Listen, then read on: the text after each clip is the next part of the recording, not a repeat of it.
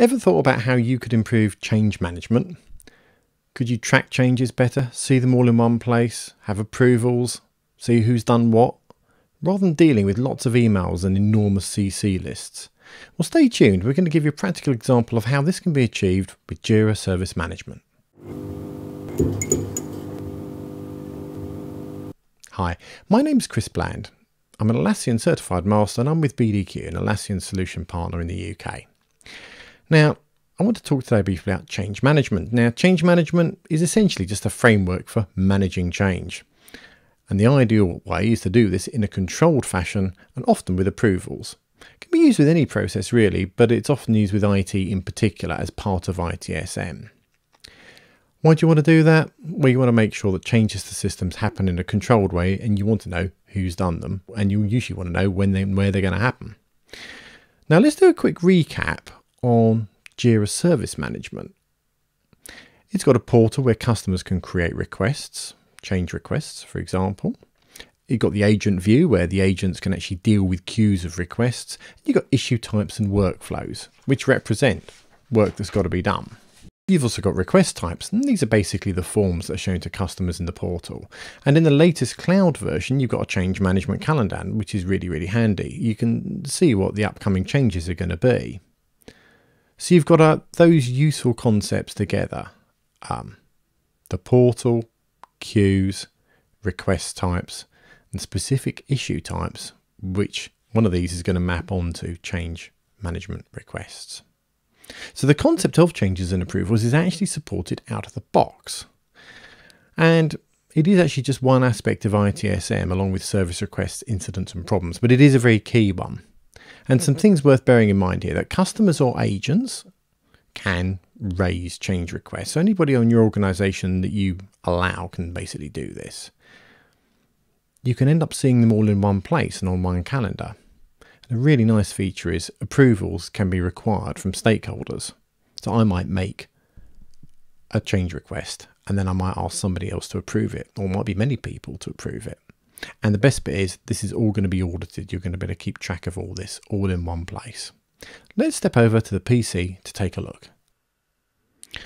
Okay, let's discuss how Jira Service Management can help us with change management. Now, Jira Service Management, as we've talked about elsewhere, has a customer portal view where anybody can access the system, if they're allowed, obviously, to make requests. And there's also an agent view, which is used by people servicing the requests. You can make change requests through either mechanism. So, one of your regular users or managers could make a change request. And you do that here in this particular case. Okay. Very straightforward, summary description, type of change, a standard, normal or emergency, just like the ITSM standard, along with the reasons, risks, plans, dates and so forth. Now, I'm not actually going to create the change from the user in this particular demo.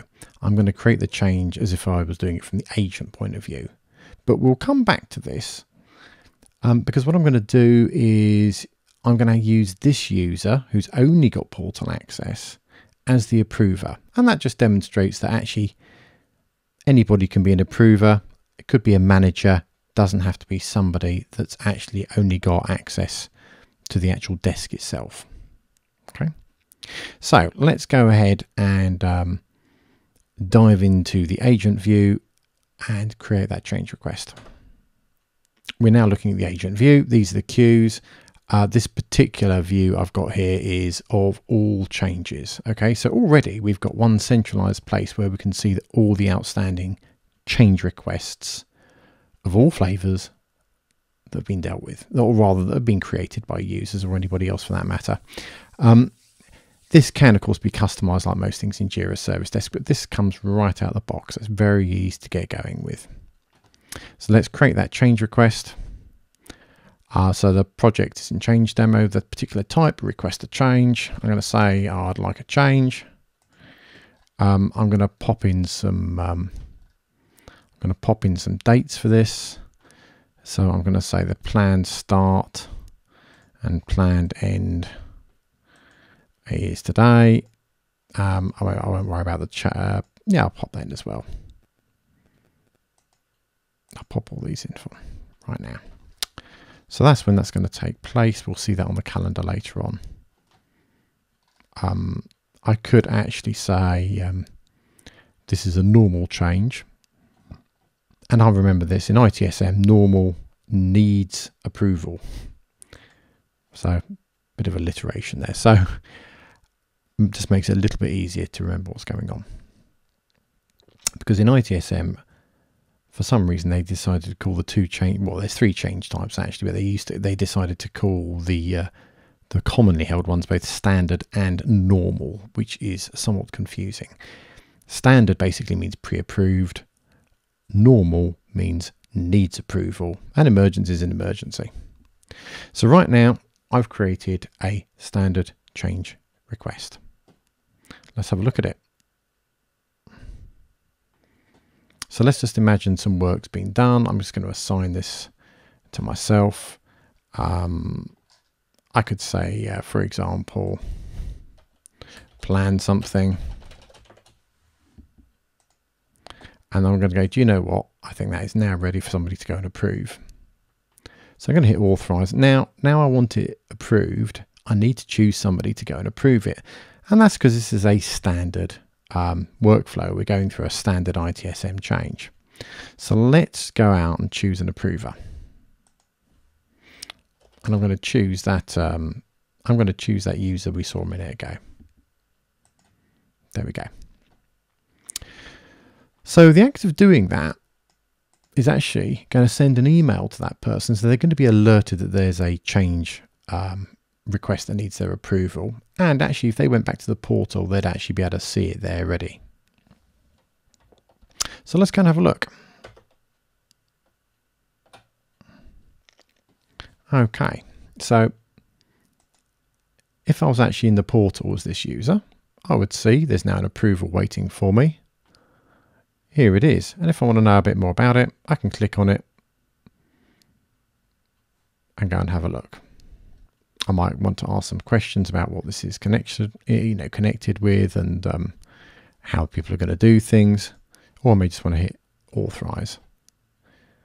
Now, if I want to go back and have a look at my email here, and as you can see, this is just regular Gmail. We'll have to wait for a second. There we go. I would have been alerted to this. So I can either go and just view the request, or I can just go right ahead and approve it from here, and I'll be popped straight back in. There we go. So as the manager now, I've approved this request. So let's go back and see what the agent's got. Notice this has now actually moved along in terms of its transition. This is now awaiting implementation.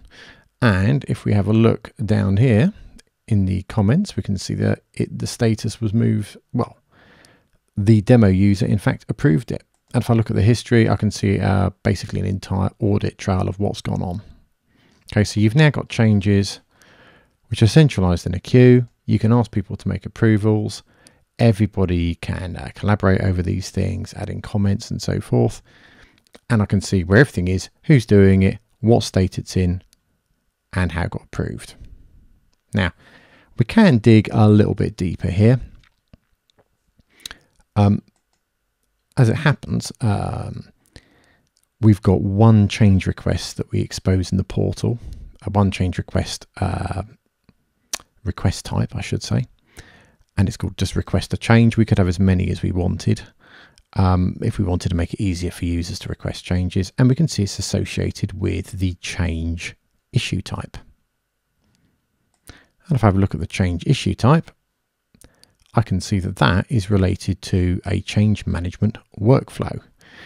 Now, as I'm sure you're all aware, workflows in Jira are customizable. You can have them basically any way you want them. But very helpfully with service desks, there's a bunch of really good ones come straight out of the tin and you can use straight away.